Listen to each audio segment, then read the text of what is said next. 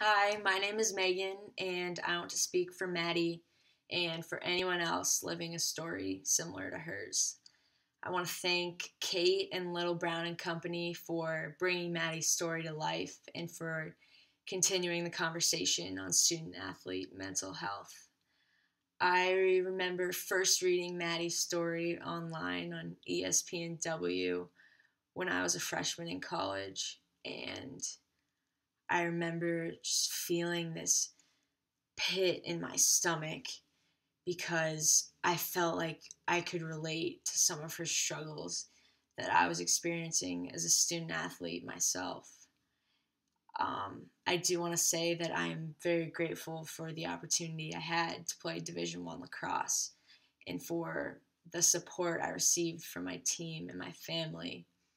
But with that opportunity came its own unique challenges. And one thing I learned is that no amount of physical training or no advice can prepare you for the demands of being a student athlete and being in that competitive atmosphere and environment all the time. Um, like Maddie, I began to struggle mentally and emotionally during my freshman year, and I didn't know where to turn.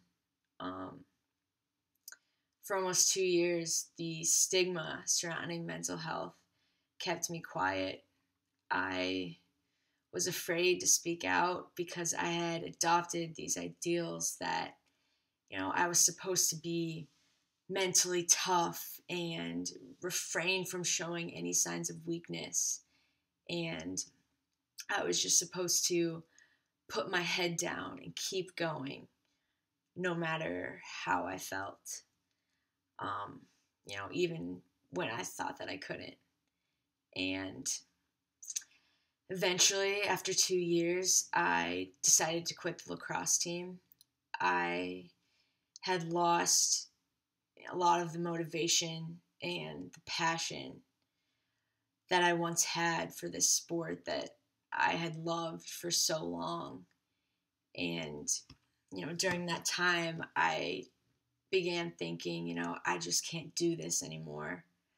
I'm not happy. Something has got to give. And, it wasn't until after I had quit that I began being honest with others and reached out to ask for help. And that moment was the most terrifying and uncomfortable experience. But it was also the most freeing, and I would encourage anyone else to do the same. Um, you know, Asking for help is something that I still struggle with, and it's not easy, but I guarantee you it is worth it because it does get better, and you realize that you can't do it alone. I also want to say that you don't have to fake it until you make it. I don't know how many times I had heard that phrase playing sports, but whatever you're feeling is valid and it is worthy of being felt and shared with others. You don't have to pretend. And it's okay to admit that you need help because that's why we're all here. Because let's be honest, none of us have it together, and that is completely okay. Thank you for listening.